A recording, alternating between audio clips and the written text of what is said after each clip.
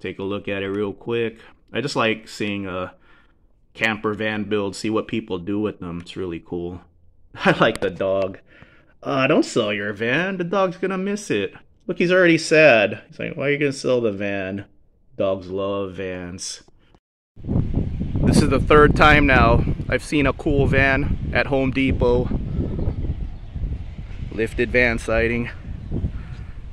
I've seen this one before. I've seen it several times actually. This is like the 6th time I've seen this van. Filmed it once. One day I'll run into this guy. It's an action van suspension with an upgraded radius arm with the pivot. Alright, it's that time of the week. Everyone's favorite series on this channel, vans for sale. I have one nice lifted van to share with you guys this week.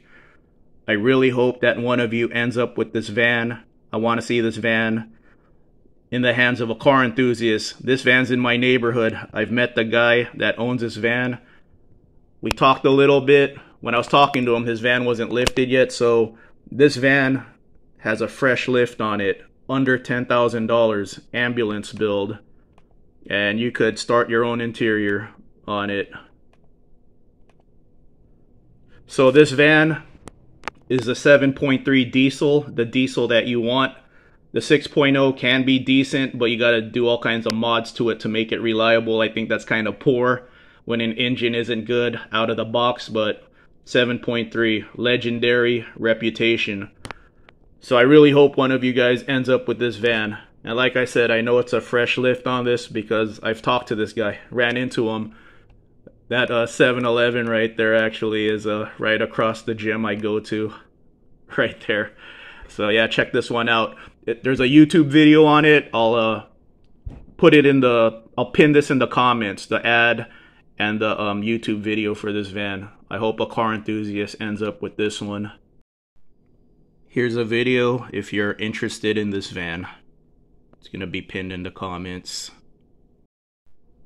So that last van, under 10 grand, I hope one of you picks it up because I would like to see that van around. So since it's an ambulance build, it had a tall roof already and a lift kit. It's nice when you could get a tall roof or a lift kit already on the van you're buying. Both is great, but either or is nice. This one has the tall roof, almost $16,000, and I just clicked on it because it's a nice van. It's really cool to see the builds. This is like one of those builds that will get attention on Instagram. People just like really nice interiors. You know what? I really like when people do that actually.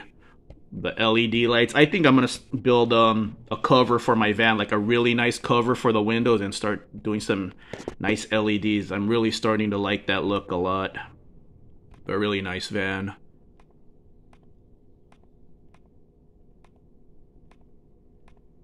Alright, let's look at another one. This van has a super mega roof. 15 grand. Seems like that's what a lot of these high roof vans go for, about 15 grand when it's a build. He has the cool rims. Someone buy this and put a lift kit on this van. This van needs a lift kit. Let's take a look at it real quick. I just like seeing a camper van build, see what people do with them. It's really cool. I like the dog. Don't sell your van. The dog's gonna miss it. Look, he's already sad. He's like, why are you gonna sell the van? Dogs love vans.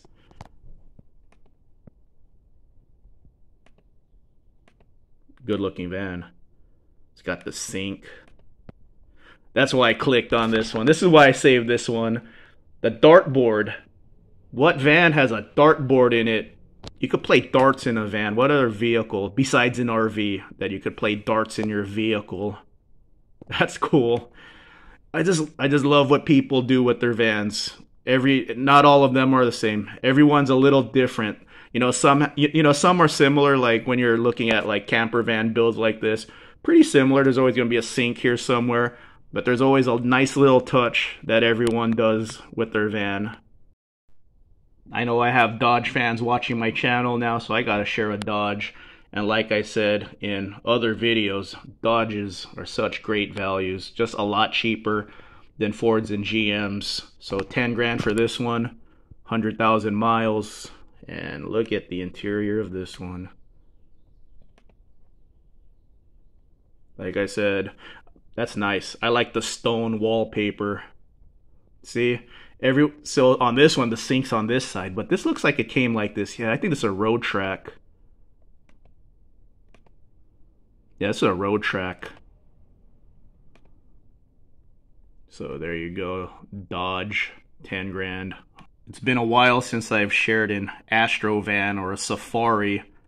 Almost 20 grand. These vans go for a lot, especially with all-wheel drive. This one has all-wheel drive, 4-wheel drive, 3-inch lift kit on a Journeys off-road.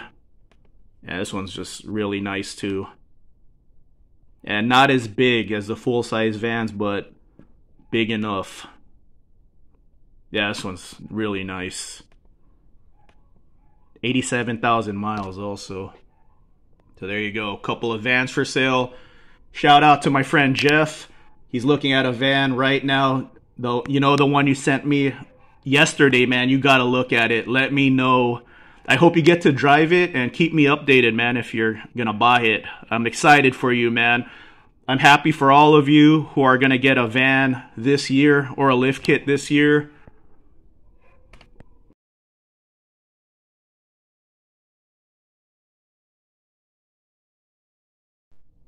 Alright, I'm interacting with a lot of you who want to buy a van this year, or you already have a van and you want a lift kit this year. I know a lot of you are going with action van suspension. Chris, my friend Chris, he already went with an action van this year.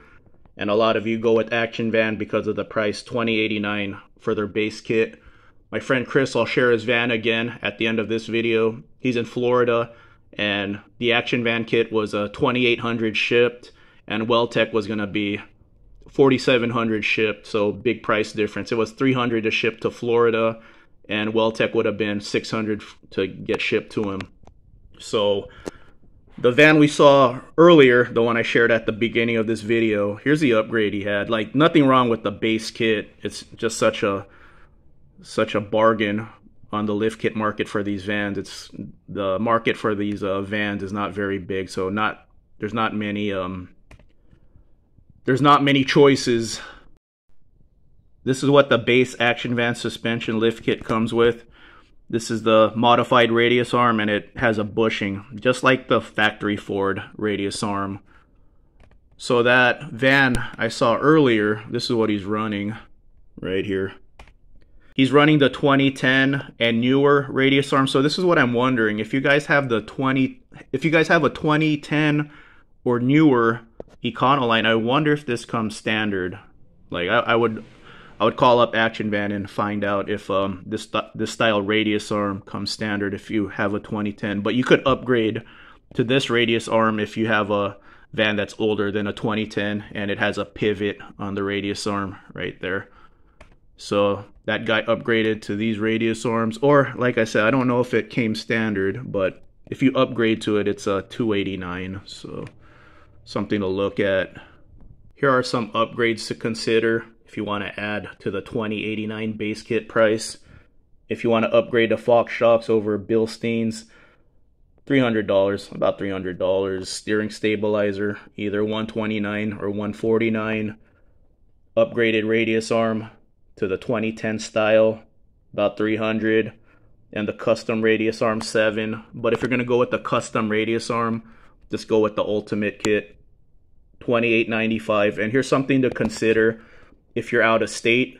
If you get the ultimate kit, there's no core charge. So what the $175 core charge means is you have to send your original radius arm to Action Van, and then your core charge will be refunded the $175. But the ultimate kit, they're not modifying any stock part. It's just a completely new kit, so $28.95, and it comes with the steering stabilizer and the really cool custom radius arm, the tubed radius arm. So something to consider if you're out of state, if you want to spend a little bit more, but you don't have to worry about a core charge. Action Van's around $300 a ship if you're out of state, so something to think about. A couple upgrades